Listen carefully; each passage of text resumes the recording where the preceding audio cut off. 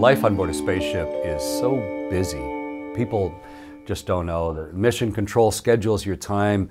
There's this line moving across your computer screen that shows what you're doing every 5 minutes for your entire 6 months on a spaceship. So it is a dictated and controlled environment up there. And nowhere does it ever say, go look out the window. But you just can't help yourself. Every time you get ahead of that line, if you give yourself an extra 3 or 4 minutes, you float through the station on the handrails, you pull yourself down into the cupola window, and you take another look at the world. And it is so many things all at once. It's beautiful. It's just raw, constantly changing beauty pouring by around you. It's instructional. You learn so much about the world. You see how everything actually fits together and the history of it and the geology and the geography of it.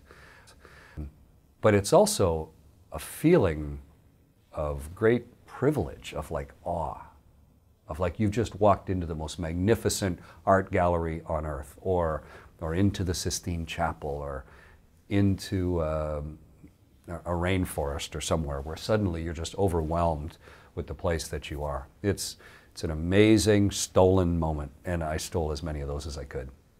As astronauts, we train more than anybody knows. I had photographers train me. Hasselblad cameras with 70mm film and Arriflex cameras, and I became an IMAX cameraman and helped make 2 IMAX movies, and Linhof cameras, and the whole gamut of complex photography, with all of those photographers talking about not just portraiture and not just inside, but how to take a good picture of the world and what parts of the world we haven't seen yet. And you know, some places have a lot of cloud cover, and maybe one day you'll get a great picture of the Panama Canal or a part of the Amazon that's never been photographed because it's always so cloudy. And so you are hyper prepared to be one of the world's photographers up there.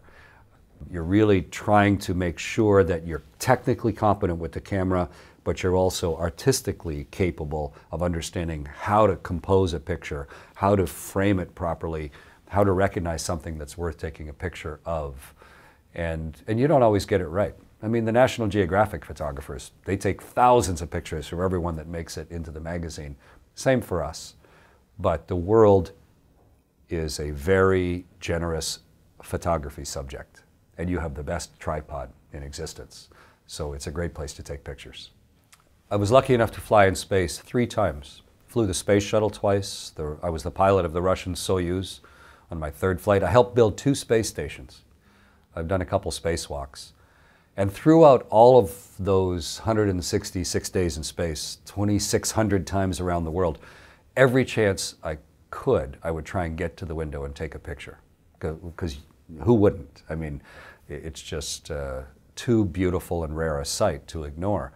And so when you total all up, after all of those space flights, including while I was outside on spacewalks, I think I took about 45,000 pictures. And a lot of them are terrible, you know, just things going by, or the glare of the atmosphere out of focus, or you know, you're just trying to make sure that somewhere in there the pictures are good. And what do you do with 45,000 pictures? No one's going to sit down and look at them all. So a couple years after I returned from my 3rd space flight, I went through all 45,000. And as I went through the 45,000, I would flag, oh yeah, that's a good picture, that's a good picture, that's good. So I ended up with sort of a nice smaller subset of worthwhile pictures that should be looked at. And then I thought, if someone was floating next to me at the window of the spaceship, what would I want to show them? You know, if we were going around the world once, where would I want to go? Hey, look at that. Wait till you see this. Wait till you see the great eye of the desert on the edge of the Sahara. Or, you know, wait till you see the skeleton coast, or the border between the United States and Mexico, or all of the interesting parts of the world that are different than you expect to see. And I went through all those pictures, the best pictures that I'd taken, and chose 150 I thought that really showed the story of the world. And those are my absolute best. Trying to distill this whole planet down to 150 pictures is crazy. It's an insult to the world. But it was the best I could do to let people actually see what the world looks like. I called it You Are Here, around the world in 92 minutes. But My whole thought at the time was if I had a good friend sitting next to me, what parts of the world should they see?